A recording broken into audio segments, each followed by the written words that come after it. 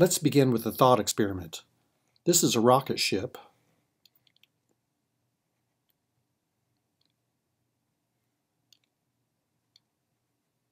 So this rocket ship is in outer space and it's far from any massive bodies.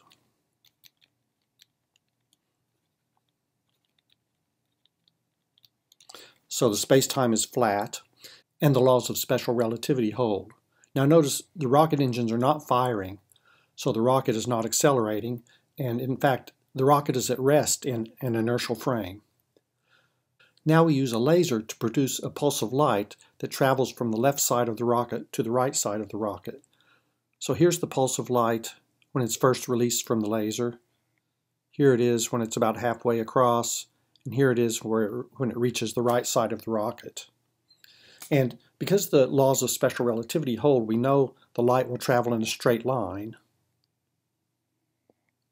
And we can verify that the light traveled in a straight line by imagining the light to graze the back of the rocket ship and leave scorch marks along the back of the rocket ship. And so after the fact, we can go and examine the path that the light took, and we can see that it's indeed a straight line. Now let's consider how this same light pulse appears to observers in a second rocket ship that's accelerating relative to the first rocket ship, relative to this inertial frame.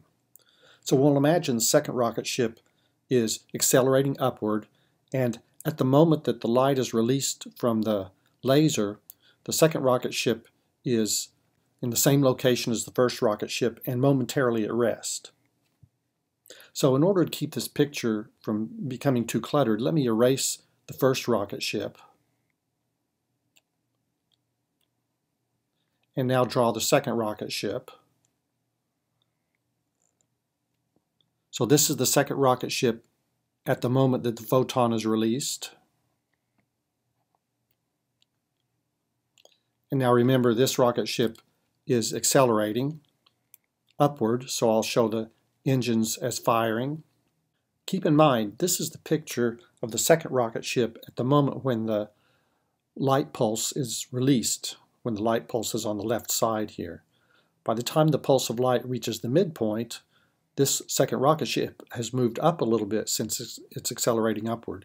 So let me draw the floor of the rocket ship as moved up a little bit. And here are the rocket engines. I won't bother to draw the exhaust smoke. And the nose of the rocket has also moved up a bit, to say right here. So this is the picture of the rocket at the moment the light pulse has reached the middle. And by the time the light pulse reaches the right side, the floor will have moved up to, say, right here. Here are again the engines, and I won't draw the smoke. And here's the nose of the spaceship when the light pulse reaches the right side. Of course, you'll notice that the distance the rocket has traveled between this second and third picture is larger than the distance it traveled between the first and second picture. That's because this rocket is accelerating upward. Now we can combine these three separate pictures into a single picture of our rocket ship. There's the floor. This is the nose of the rocket ship. Here are the engines with the exhaust smoke. Now when the light pulse is first released, it's on the left side of the ship, about right here.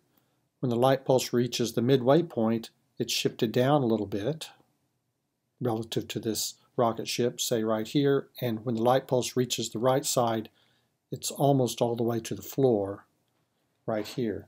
So as you can see, for the observers on this second rocket ship, the light pulse follows a curved path, and we can verify that the path really is curved by imagining that the light pulse grazes the back of the rocket ship and leaves scorch marks along the back of the rocket ship. These scorch marks then give us a record of the light's path, and we can see that it's indeed curved.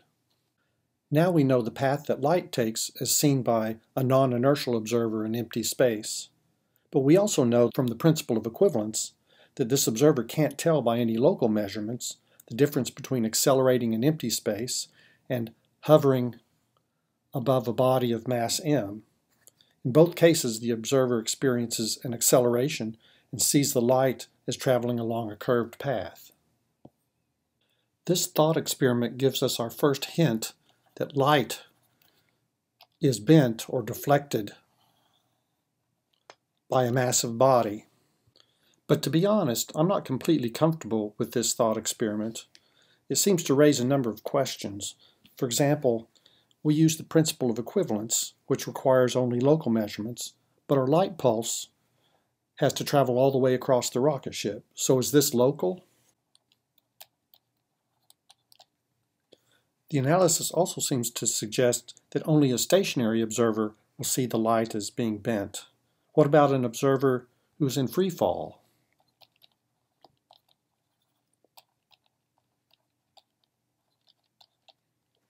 Is there any objective sense in which the light bends?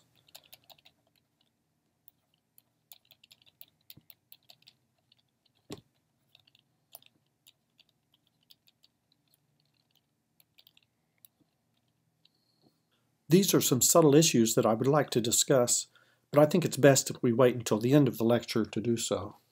So for now, we'll just take this thought experiment as a hint or a suggestion that the path of light can be affected by a gravitational field.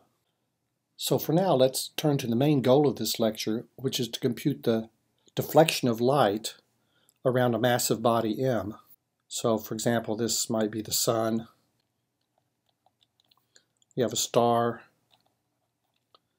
and here's Earth.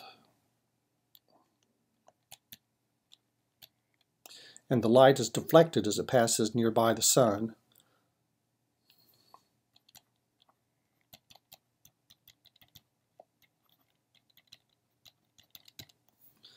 The light, of course, follows a null geodesic in the Schwarzschild geometry. So here I've written the Schwarzschild geodesics. And as in previous cases, we'll consider the motion to take place in the equatorial plane. So we'll set theta equal to pi over 2. So that means this term and this term are 0. This equation is just 0 equals 0. And we're dealing with the null case. So that's the case where this first integral equals 0 on the right-hand side. And finally, also, this term is 0. Now, just like the case of orbital motion of the planets, we have two Killing vector fields. One is d by dt, and that gives rise to the first integral t dot equals some constant, which we'll call little e, like we did in the case of orbital motion of the planets, divided by 1 minus 2m over r. And another Killing vector field is d by d phi, and that gives rise to the first integral phi dot equals some constant little l divided by r squared. So we have three first integrals of these three geodesic equations. So we can now dispense with these and just work with the first integral equations. The first step will be to use these expressions for t dot and phi dot in this first integral. And of course, theta dot is 0 and sine squared theta is just 1. So this equation becomes minus 1 minus 2m over r times e squared over 1 minus 2m over r quantity squared plus r dot squared divided by 1 minus 2m over r plus r squared times phi dot squared, but phi dot squared is L squared over R to the fourth, so this is L squared over R squared, and that's all equal to 0. So let's put these two terms together. We have R dot squared minus E squared, both divided by 1 minus 2m over R. Let's multiply through by 1 minus 2m over R. We have L squared over R squared times 1 minus 2m over R equals 0. Now finally, let's move the e squared to the right-hand side and multiply through by 1/2. So we have 1/2 r dot squared plus L squared over 2r squared times 1 minus 2m over r equals e squared over 2.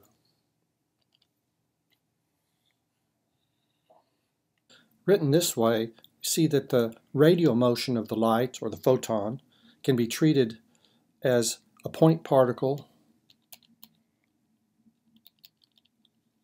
with mass equal to 1 and total energy E squared over 2 moving in this effective potential. So let's call that effective potential W effective. It's L squared over 2R squared minus ML squared over R cubed. The energy diagram for this effective particle looks like this. This is the R-axis, this is energy. And the effective potential for large R, this term is negligible, so this just looks like a 1 over R squared kind of curve. But as R becomes smaller, this term becomes more important, and when R is very small, this term dominates with the minus sign. That means the curve plunges to minus infinity for very small r. So this is the W effective curve. And you can check that the peak of this curve occurs at areal radius 3m, right? But the surface of the sun is actually in here somewhere. So this would be the surface of the sun. And remember, everything at smaller areal radius, this is not relevant in the sense that the inside the surface of the sun, the geometry is something different than Schwarzschild. Right, so the photon is described by this effective particle with total energy E squared over 2. So E squared over 2 would be about here on this diagram. So this describes the effective particle as moving in from infinity, reflecting off the potential, and then moving back out to infinity. Notice if the effective energy E squared over 2 is much larger than this, then the photon just comes in and hits the surface of the sun. So this would be a photon with a large E squared over 2 coming in from infinity and hitting the surface of the sun. Remember, our goal is to determine how light is deflected as it passes by the sun. So what we really need to know is how the angle phi changes as the light pulse comes from infinity into the point of closest approach and then moves back out to infinity. So we really would like to know phi as a function of r. And to determine that, we'll write down d phi dr as a differential equation. This is phi dot divided by r dot. And remember, phi dot is just L over r squared. And r dot we can compute from here. We just bring this term to the right-hand side, multiply through by 2, and then take the square root. So the result of this calculation is d phi dr equals plus or minus, from taking the square root, L over r squared times the quantity E squared minus L squared times 1 minus 2m over r divided by r squared, all to the minus 1/2 power. So we can integrate this equation, and we'll do that in a minute. But first I want to draw a careful picture showing just what's going on. The picture I draw will show a t-equal constant slice of Schwarzschild geometry.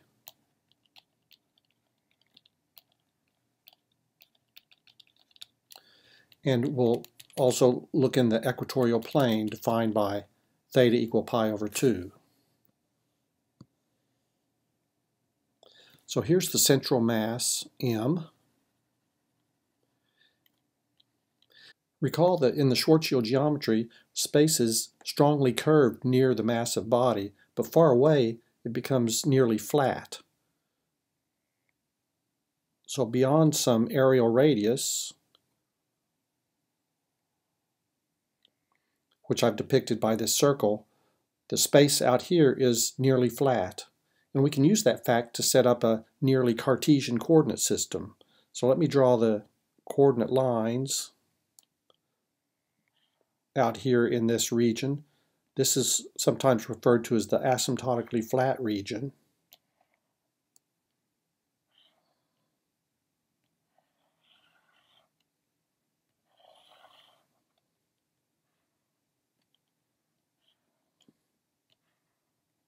So this is really just a Cartesian coordinate system with a hole in it.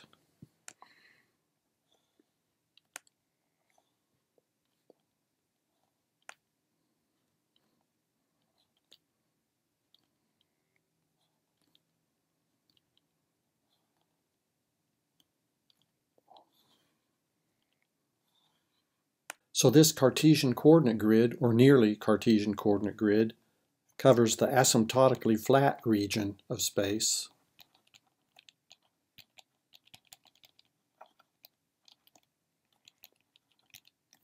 Where space is nearly flat. Now let's take a laser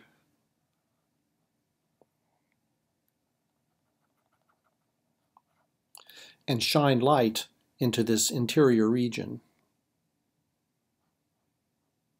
Now let's draw a radial line that's parallel to this light pulse.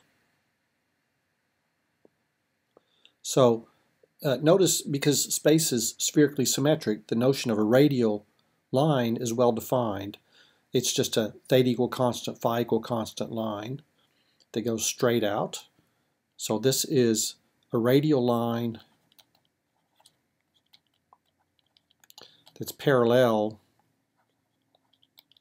to the initial direction of the light.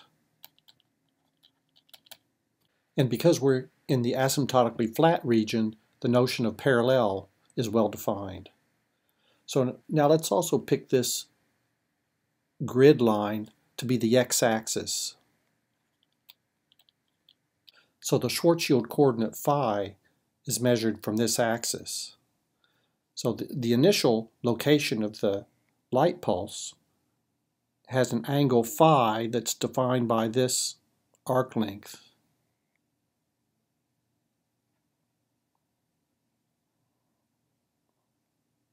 So we'll call this angle phi sub I, the I for initial, phi sub initial.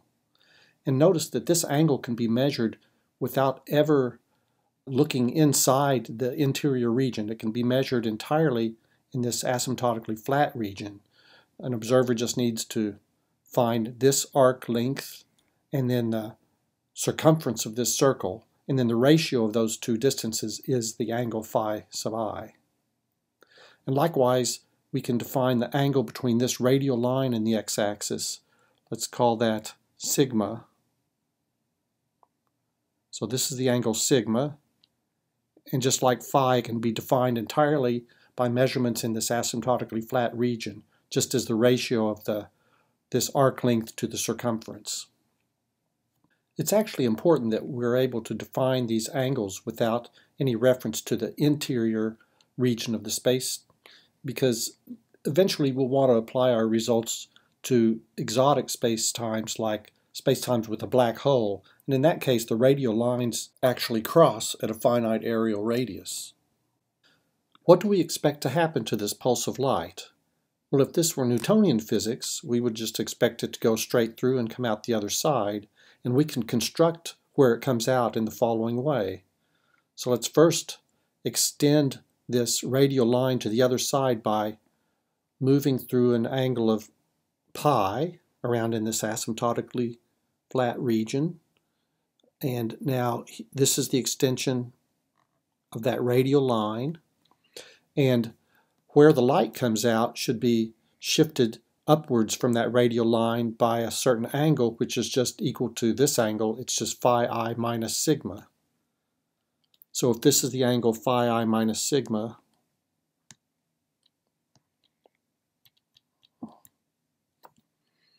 then the light should come up parallel to this radial line at that location. So this is the Newtonian result. And the exit angle for this pulse of light, we'll call that phi final. It's always, phi is measured from the x-axis, so it's sigma plus pi minus this angle. So that's sigma plus pi minus phi I minus sigma, which simplifies to pi plus 2 sigma minus phi I. So that's the Newtonian result. But of course it's incorrect. What actually happens is the light pulse is deflected by the presence of this mass and comes out at some other angle, which we'll call phi final. Of course, the result is going to depend on how much the initial pulse is displaced away from this radial line. So we'll define this separation, call it B. B is the impact parameter.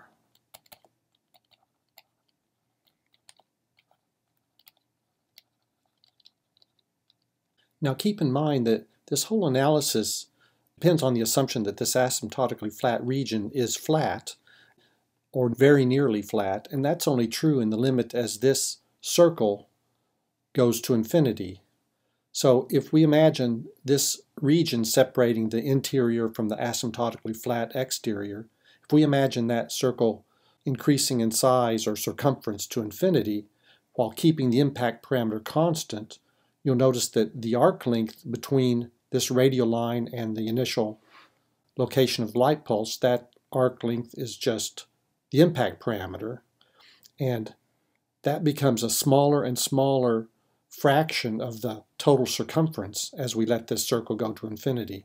So that means this angle goes to 0, which is to say that phi I becomes approximately sigma in the limit as we let this circle go to infinity. So in the end of the calculations, we're going to let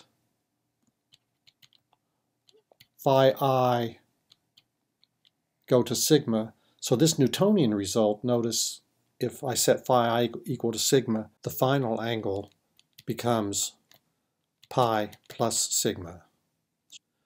We're almost ready to carry out the calculation of this final angle, phi sub f, but there's one more relationship that we need. The impact parameter b is approximately equal to this arc length. In fact, in the limit as this circle goes to infinity, b is precisely equal to this arc length. So b is equal to the areal radius, at this point let's call the areal radius r sub I, times this angle, which is phi sub I minus sigma. Now, r sub I and phi sub I correspond to the Schwarzschild coordinates of this point, the initial position of the light pulse, but we could have just as easily drawn this circle a little bit larger and chosen the initial position of the light pulse here, or say here. So really, this relationship between r and phi holds all along the path of the light. So we can drop these subscripts I and just write b equals r times phi minus sigma, which holds for all the r and phi values in this asymptotically flat region. So we have b over r equals phi minus sigma in the asymptotically flat region.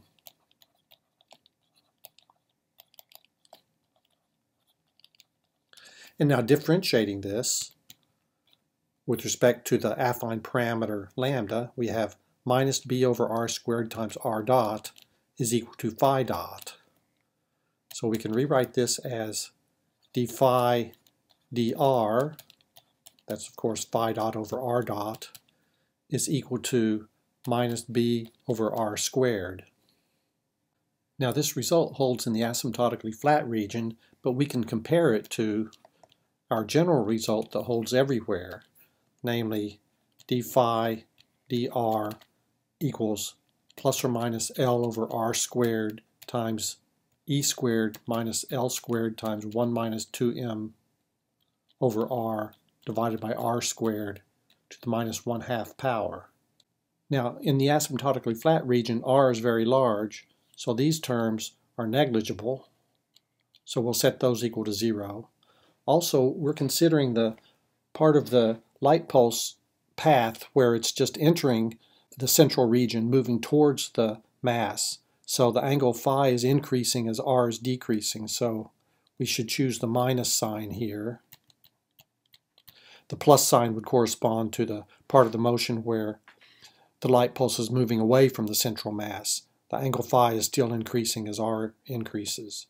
So choosing the minus sign here and setting these terms equal to 0 in order to compare this result with this result, we find minus b over r squared equals minus L over r squared, and from this term to the minus 1/2 we have absolute value of E. So this can be rewritten as absolute value of E is equal to L over B.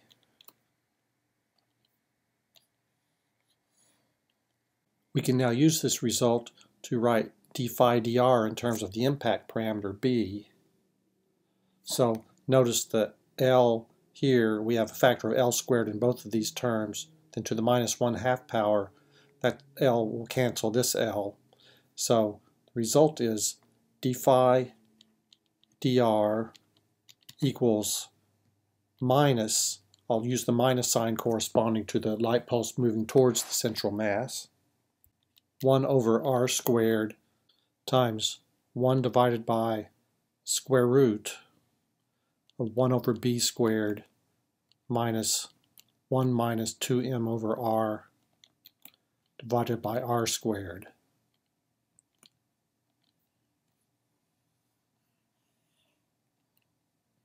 We can solve this differential equation using separation of variables.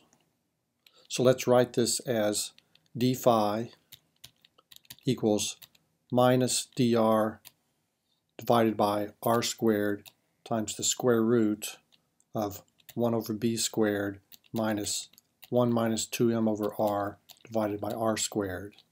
And now we can integrate. What we would like is the change in angle as the pulse of light moves from infinity in towards the central mass and then back out to infinity again. And on the outward part of that trip, we would have to change this minus sign to a plus sign. Alternatively, we can integrate this from infinity into the inner turning point. Let's call it r plus. That's the point where the pulse of light is closest to the central mass.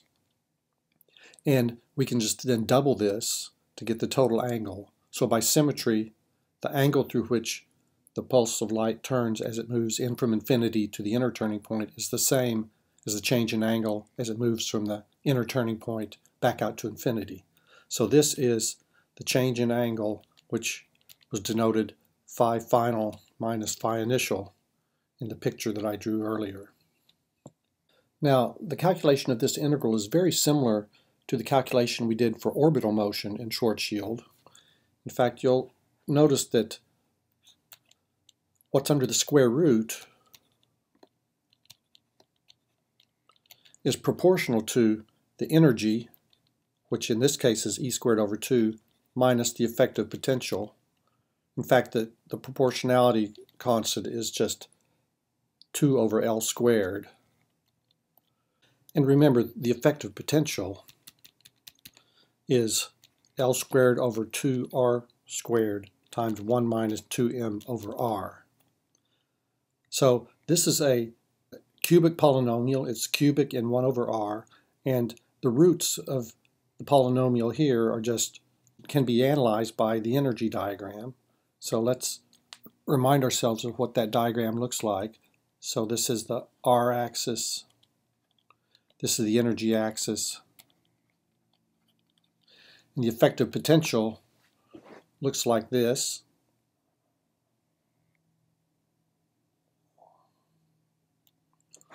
All right, so this is W effective. And the energy of the effective particle is perhaps right here. So the pulse of light comes in from infinity, reflects off the potential, and moves back out to infinity. So this point of closest approach is the root that we're calling r plus here in the integral. We have a second root where W effective crosses this energy value right here. We'll call that root R0. Now this is a cubic in 1 over r, so there should be 3 roots. And the third root occurs for negative values of r. So if we plot W effective for negative r, you can see here for negative r, the negative value minus r is positive. So this is a combination of 1 over r squared and 1 over r cubed. type curves. So it looks something like this. And we have a third root right here, which we'll call R minus. Recall that the effective energy of this particle can't be too large, or else the pulse of light will just run into the surface of the sun. So with this energy well below the peak of the potential, these two roots are widely separated, and in particular this root R0 is much less than R plus. This is a small root. And for R small, we have here 1 over R squared and 1 over R cubed terms that dominate over the constant 1 over B squared. So this root, R0, can be approximated by dropping the 1 over B squared term. Now if we do that and set the denominator here equal to 0, we find that the root is just R equal to m, the value of R that makes this factor vanish. So R0 is approximately 2m. Our strategy now will be the same strategy we used in analyzing the orbital motion. We'll factor out this root 2m from the denominator. So we have this polynomial, which is under the square root. It's equal to 1 over b squared minus 1 minus 2m over r divided by r squared. And we'll factor out the root 2m. So we'll factor that out as 1 minus 2m over r, which indeed has the 0 at r equal to m. And that's equal to 1 over b squared times 1 minus 2m over r inverse minus 1 over r squared. And now we'll expand this factor of 1 minus 2m over r inverse in a series. So this is 1 over b squared times 1 plus 2m over r plus higher order terms that we'll ignore because we know m over r is small, minus 1 over r squared. Let's simplify this. We have 1 minus 2m over r times 1 over b squared plus 2m over b squared times 1 over r minus 1 over r squared. So this is a quadratic in 1 over r, and we can solve it just using the quadratic formula. 1 over r equals minus this coefficient minus 2m over b squared plus or minus the square root of 2m over b squared quantity squared minus 4 times this coefficient, which is minus 1, so that flips this minus to a plus, times this 1 over b squared. All of that divided by 2 times this coefficient, so that's minus 2. So now let's simplify this. We have the roots are m over b squared plus or minus, the 2 squared here is 4, bring it out of the square root and it cancels this 2. So this is m squared over b to the 4th plus 1 over b squared. We can pull out m squared over b to the 4th from the square root and write this result as m over b squared times 1 plus or minus the square root of 1 plus b squared over m squared. And now we see the positive root is 1 over r plus equals m over b squared times 1 plus the square root of 1 plus b squared over m squared. And the negative root is 1 over r minus is m over b squared times 1 minus the square root of 1 plus b squared over m squared.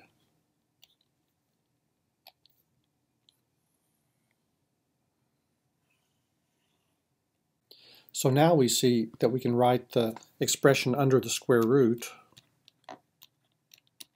as a product of 3 factors, 1 minus 2m over r, 1 over r minus 1 over r plus, and 1 over r minus minus 1 over r, where r minus and r plus are given explicitly in these expressions.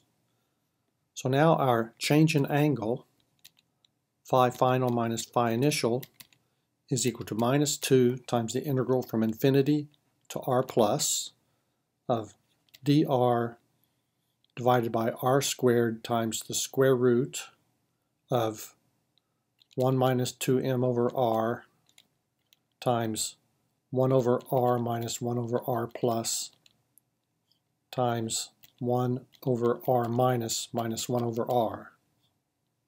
We can simplify this by, first of all, flipping the limits of integration, r plus to infinity, and dropping this minus sign. And we'll also take this factor of square root of 1 minus 2m over r, and since we know m over r is very small, we'll expand that in a series. So what we have is dr over r squared, then 1 plus m over r plus higher order terms that we'll ignore, divided by the square root of 1 over r minus 1 over r plus times 1 over r minus 1 over r. Now we change integration variables. We'll let u equal 1 over r, so du is equal to minus 1 over r squared dr. So then the change in angle is 2 times the integral from 1 over r plus to 0. Dr over r squared is du, and there's a minus sign. And this factor in the numerator is 1 plus m times u. And in the denominator we have the square root of u minus 1 over r plus and the square root of 1 over r minus u. This integral can be computed exactly. The result is 2m times the square root of minus 1 over r minus times 1 over r plus 4 plus 2m times 1 over r plus 1 over r minus times arctangent of minus 1 over r plus divided by 1 over r minus. And now we plug in our values for r plus and r minus.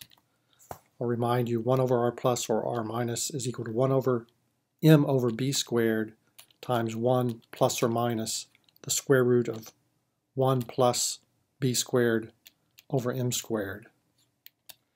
Inserting those values for r plus and r minus, we find the change in angle is equal to 2m over b plus 4 times 1 plus m squared over b squared times arctangent of the square root of 1 plus m squared over b squared plus m over b. So our final result for the deflection angle depends on the mass of the central body and the impact parameter b. If we want to compute the deflection of light by our sun, we need to take m equal to the mass of the sun, and the impact parameter needs to be larger than the radius of the sun, or else the light pulse will just run into the surface of the sun. So that means m over b, which is really gm over c squared b, needs to be less than g times the mass of the sun divided by c squared times the radius of the sun. And that number is about 2 times 10 to the minus 6.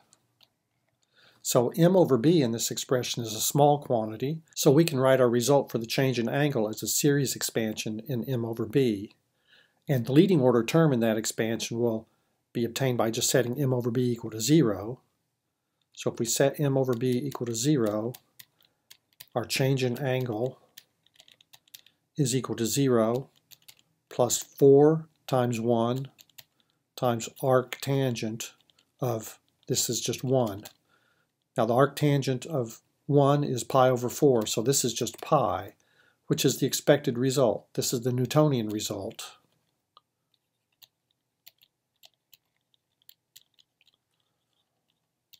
For the change in angle. Now the full result for the series expansion to linear order in m over b is phi f minus phi I equals pi plus 4 times m over b. So this term, 4m over b, is the correction to the Newtonian result, and this is the deflection angle.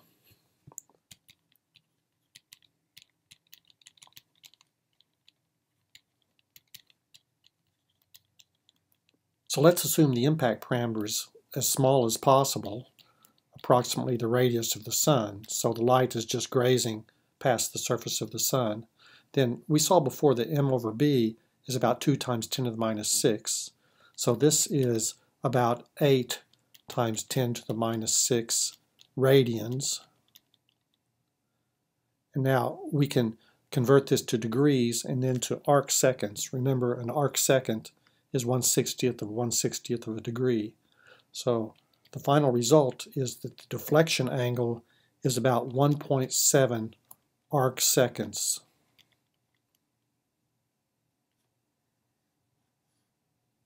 One of the first experimental tests of general relativity was a measurement of this deflection of light as it passed by the sun.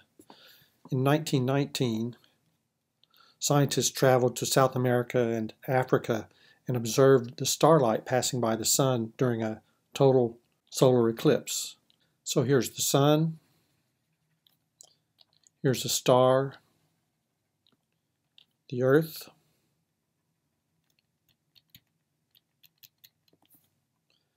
and the starlight as it passes by the sun is deflected. And the reason for doing this experiment during a solar eclipse is so that the bright light of the sun is blocked by the moon, and that allows the instruments on Earth to be able to see the starlight as it grazes past the sun. The deflection angle is the difference between this incoming light and the direction the light would be coming in to the Earth if the sun weren't there. So this is the deflection angle, the 1.7 arc seconds.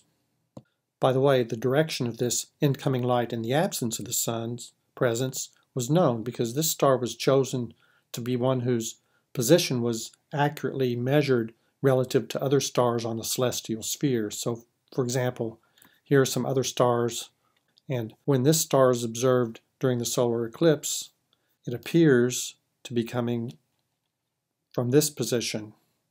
So the scientists could see that this star's position on the celestial sphere had shifted relative to these other stars. And that shift in position is just determined by this deflection angle. In the last few minutes of this lecture, I'd like to return to the thought experiment discussed at the beginning, where we argued that a pulse of light traveling across a rocket ship will follow a curved path. So here's the rocket ship.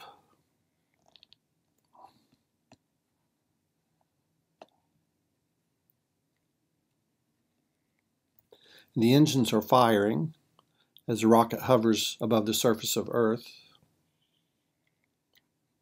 Of course, the results would be the same if the rocket ship were just sitting on the surface of the Earth, but with the engines firing, it reminds us that the rocket is accelerating upwards. So according to our argument, which was based on the principle of equivalence, the light will follow a curved path as it crosses the rocket ship. In this case, I'd like to argue that there's an objective, quantitative sense in which the light is bent by the presence of the mass m without making any reference to the asymptotically flat region far away from this mass. And so this situation is different from our calculation of the deflection of light around the sun. In that case, the asymptotically flat region played a key role in the analysis. But what we can do in this case is use the property that the Schwarzschild spacetime is static.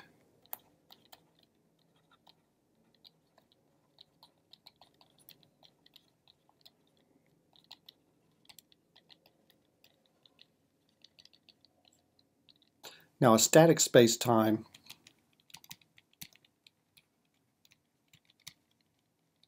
is any spacetime that contains a time-like Killing vector field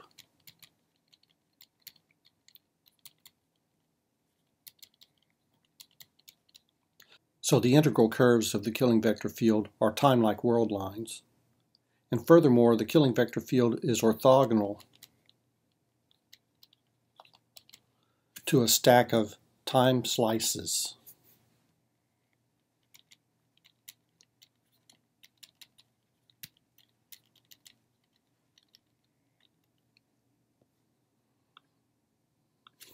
In more concrete terms, what it means for a spacetime to have a time-like Killing vector field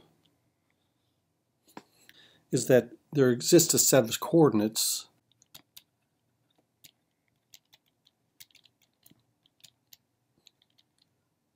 such that the metric components g mu nu are independent of one of those coordinates,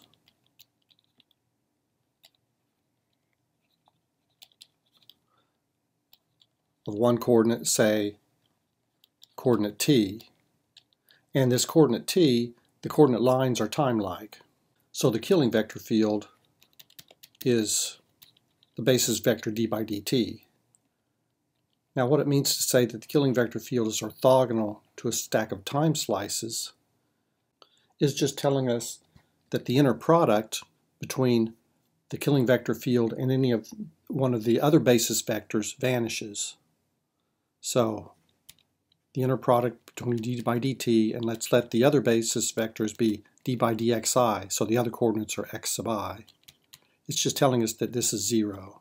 And this inner product, of course, is just g0i, or if you like, gti. So if we put all this together, we find that the metric for a static spacetime has the form a 0, 0 component, which only depends on the spatial coordinates, not on the coordinate t. These off-diagonal components are 0, and then here we have a 3 by 3 block, which we're denoting gij, and again these only depend on the spatial coordinates, not on the coordinate t.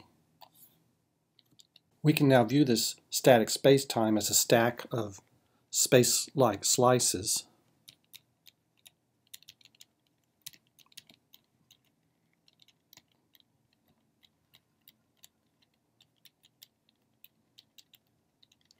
So, or draw the picture this way. Here's one t equal constant slice, here's another, and so forth. So each one of these slices is, for example, this is t equals 1, the coordinate t. Here's t equal 2, t equal 3, and so forth. So each one of these slices is the spatial geometry with the metric gij, and because the spacetime is static, the geometry of each one of these slices is precisely the same as the geometry for every other slice. So each of these slices is a three-dimensional geometry with metric gij. Now let me draw a null geodesic through the space-time.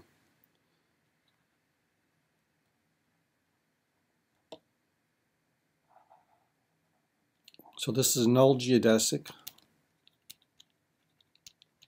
So it's the path of a photon or a pulse of light. So what does it mean to say that this light bends? So is it bent? Well, we can imagine taking this stack of slices and squashing them into a single slice. So we'll squash these into a single slice.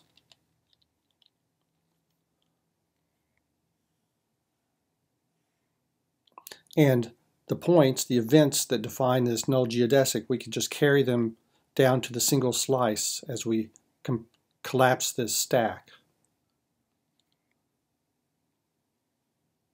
So this would be the path of the light in space. And this is a sensible procedure, squashing all of these space-like slices together, precisely because they have the same geometry, gij. And that just comes from the fact that the space-time is static. And now that we've defined the path of the light in space, we can ask, is this a straight line?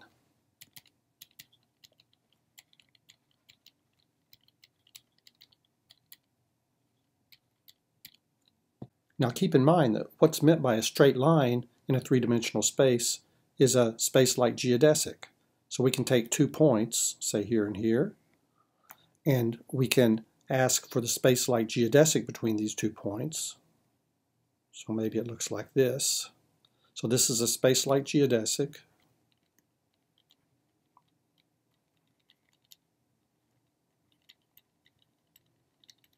So it's the path that minimizes the distance between these 2 points. It would be the same path taken by a stretched elastic cord.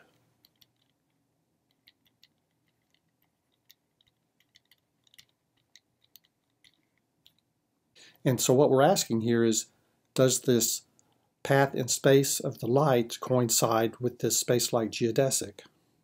So this is what we need to do to analyze the path of light near Earth or near any massive body.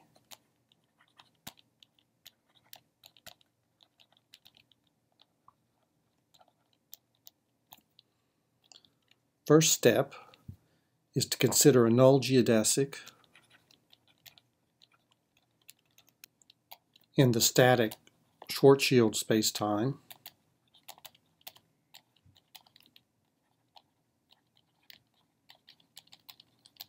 So the null geodesic would be a world line x mu of lambda, where lambda is an affine parameter. And using Schwarzschild coordinates, this is t of lambda, r of lambda, theta of lambda, and phi of lambda. The next step, we look at the path of the light in a space-like slice.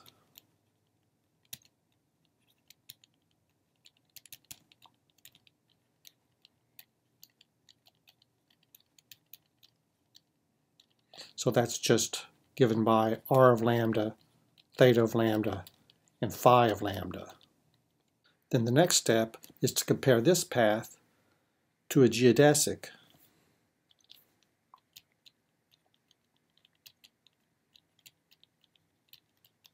A geodesic in the three-dimensional space-like slice. So the three-dimensional space-like slice has the metric 1 minus 2m over r inverse dr squared plus r squared d theta squared plus sine squared theta d phi squared. And the space-like geodesic would be some curve xi of s. So xi are the spatial coordinates r, theta, and phi, and the geodesic is parameterized by proper distance s. So this would be some curve in space r of s, theta of s, and phi of s. So the comparison is between this path and this path defining a straight line, and this path defining the motion of the light through space.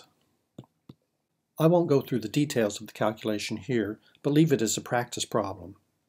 It's a fun calculation. You should try it.